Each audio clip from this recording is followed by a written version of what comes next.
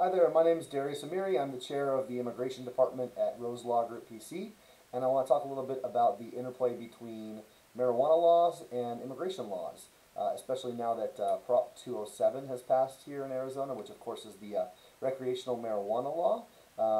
And now that especially recreational licenses are being distributed, so we're actually seeing dispensaries open and offering cannabis goods to the public.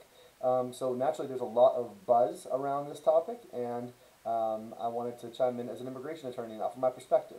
So I'm often approached by clients who, or prospective clients who have inquiries about their rights to partake in marijuana on a recreational or medicinal level, or sometimes as a business venture.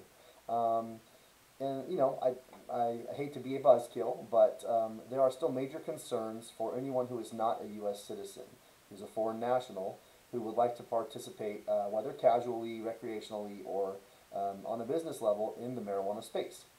Now recall that Prop 207 does legalize the possession and use of marijuana for adults age 21 or older in Arizona.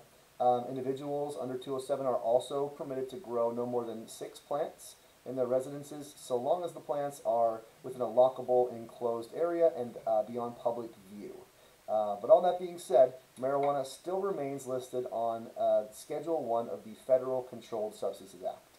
And because immigration law is federal law, regardless of whether a state has legalized recreational or medicinal use of marijuana, the possession, consumption, or sale of marijuana by a non-citizen remains extremely problematic in the area of immigration law. Could result in a finding of inadmissibility for someone seeking to enter the United States, or deportability for someone currently residing within the United States. Therefore, while a non-citizen might find themselves green with envy at these restrictions, my advice would be that the stakes are just too high. Sorry about those puns, I couldn't help myself.